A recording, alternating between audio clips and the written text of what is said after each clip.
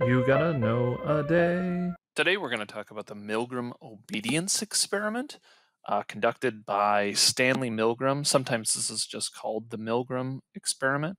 So, what happened is there was an experimenter, and they were actually doing an experiment on a subject that thought they were administering shocks, and there was a fake test subject that they thought was actually being tested on, and they were the quote unquote learner. And when they got questions incorrect, the actual subject was supposed to shock them and was supposed to turn up the the voltage each time they got it wrong.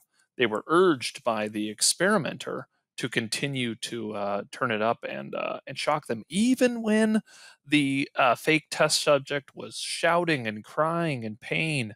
Um, Over 60% of the subjects administered shocks that would have actually killed the person if they were real.